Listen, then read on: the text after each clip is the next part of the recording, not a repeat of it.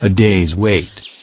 He came into the room to shut the windows while we were still in bed, and I saw he looked ill. He was shivering, his face was white, and he walked slowly as though it take to move.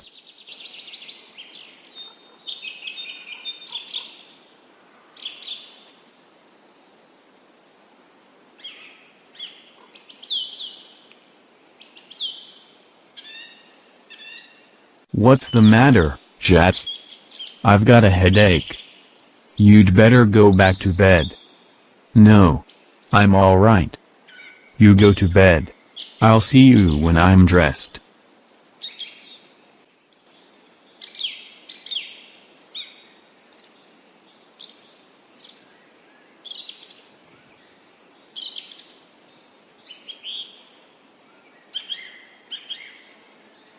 But when I came downstairs he was dressed, sitting by the fire, looking a very sick and miserable boy of 9 years. When I put my hand on his forehead I knew he had a fever.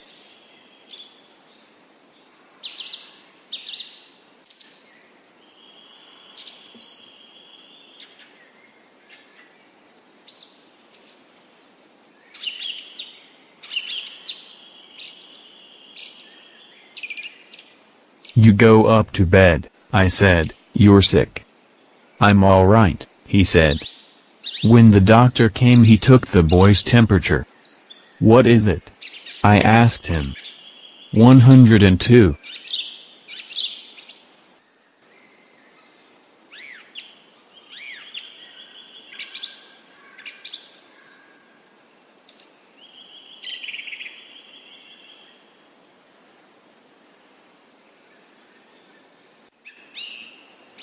Downstairs, the doctor left 3 different medicines in different colored capsules with instructions for giving them. One was to bring down the fever, another a purgative, the third to overcome an acid condition.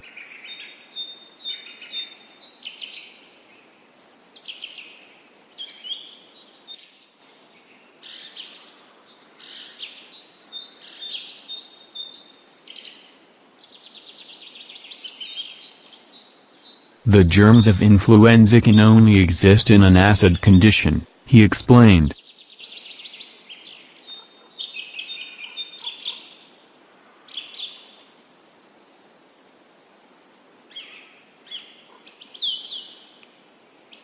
He seemed to know all about influenza and said there was nothing to worry about if the fever did not go above 104 degrees. This was a light epidemic of flu and there was no danger if you avoided pneumonia.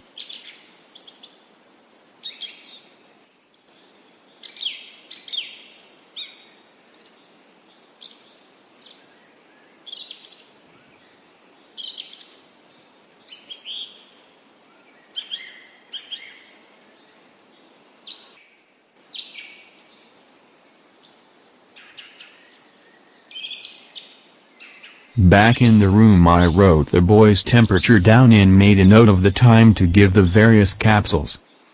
Do you want me to read to you? All right. If you want to, said the boy.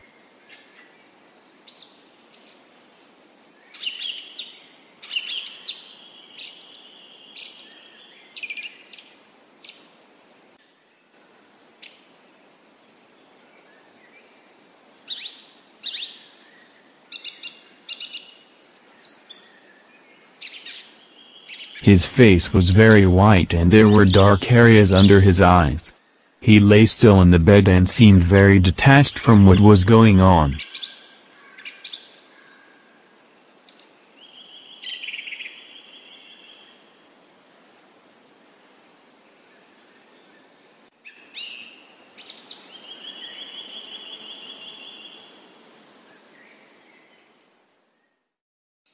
I read aloud from Howard Pyle's Book of Pirates, but I could see he was not following what I was reading.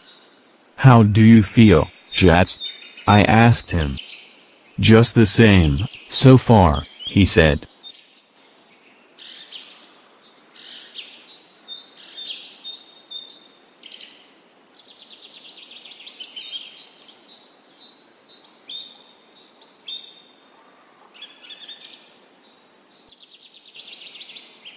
I sat at the foot of the bed and read to myself while I waited for it to be time to give another capsule. It would have been natural for him to go to sleep, but when I looked up he was looking at the foot of the bed, looking very strangely.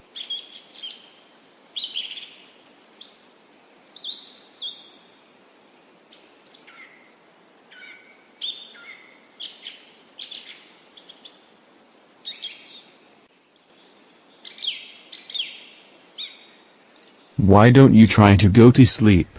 I'll wake you up for the medicine. I'd rather stay awake.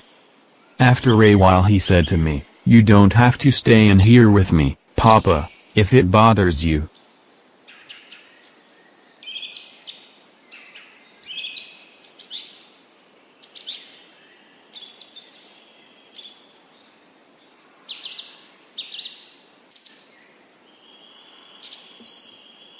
It doesn't bother me. No, I mean you don't have to stay if it's going to bother you.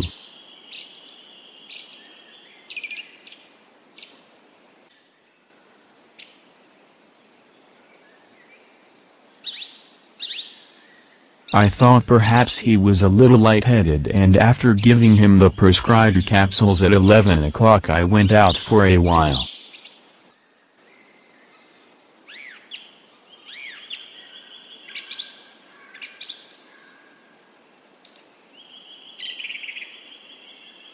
It was a bright, cold day, the ground covered with a sleet that had frozen so that it seemed as if all the bare trees, the bushes, the cut brush and all the grass and the bare ground had been varnished with ice.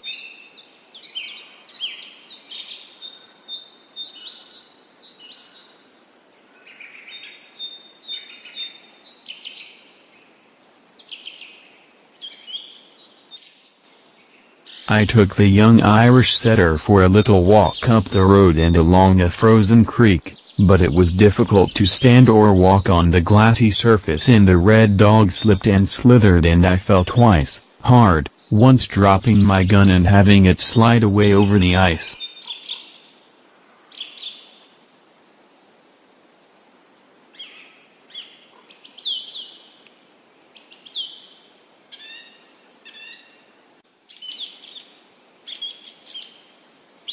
We flushed a covey of quail under a high clay bank with overhanging brush, and I killed two as they went out of sight over the top of the bank.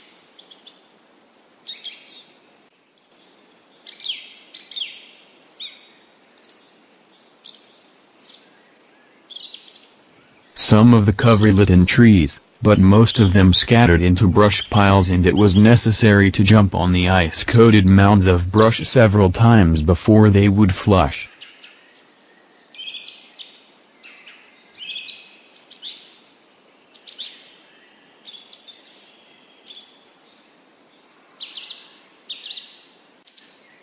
Coming out while you were poised unsteadily on the icy, springy brush, they made difficult shooting, and I killed two, missed five, and started back, pleased to have found a covey close to the house and happy there were so many left to find on another day.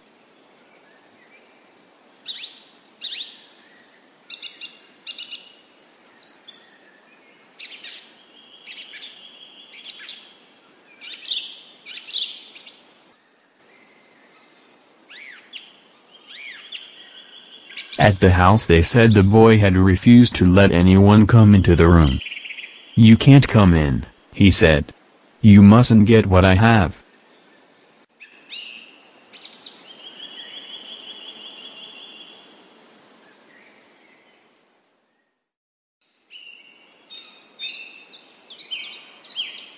I went up to him and found him in exactly the position I had left him, white-faced, but with the tops of his cheeks flushed by the fever, staring still, as he had stared, at the foot of the bed. I took his temperature.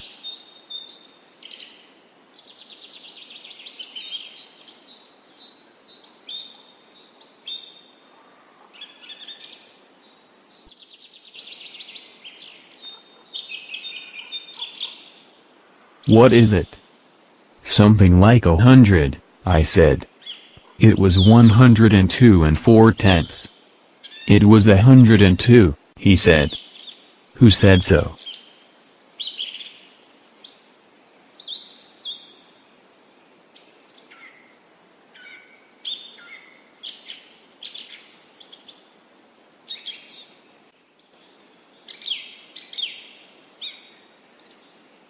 The doctor. Your temperature is all right, I said. It's nothing to worry about. I don't worry, he said, but I can't keep from thinking. Don't think, I said. Just take it easy.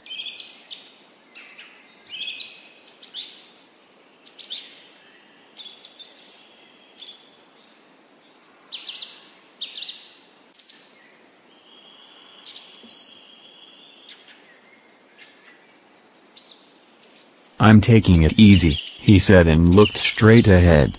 He was evidently holding tight onto himself about something. Take this with water. Do you think it will do any good? Of course it will.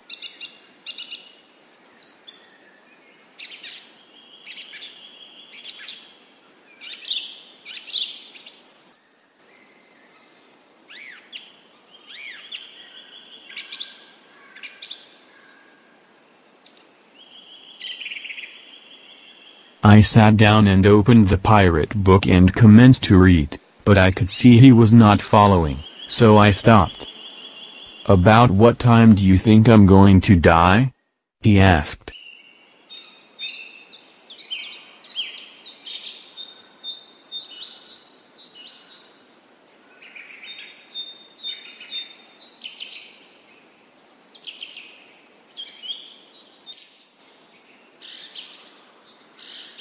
What? About how long will it be before I die? You aren't going to die. What's the matter with you? Oh, yes, I am. I heard him say 102.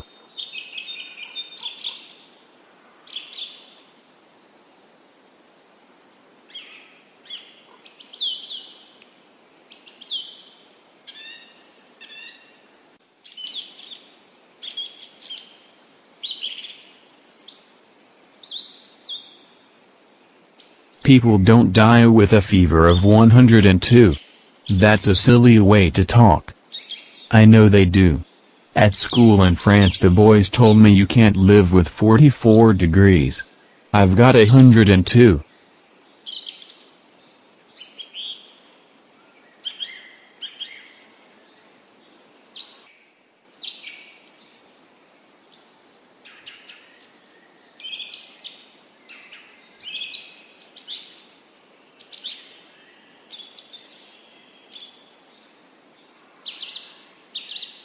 He had been waiting to die all day, ever since 9 o'clock in the morning. You poor shats, I said. Poor old shats. It's like miles and kilometers. You aren't going to die. That's a different thermometer. On that thermometer 37 is normal. On this kind it's 98.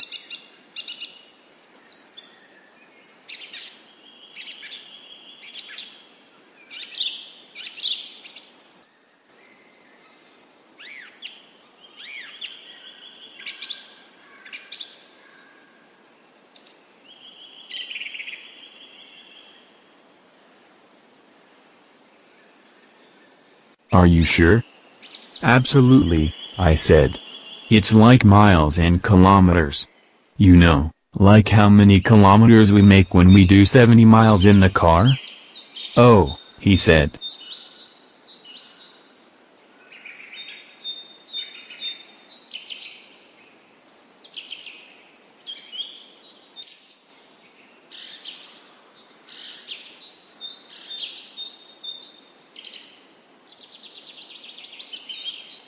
But his gaze at the foot of the bed relaxed slowly.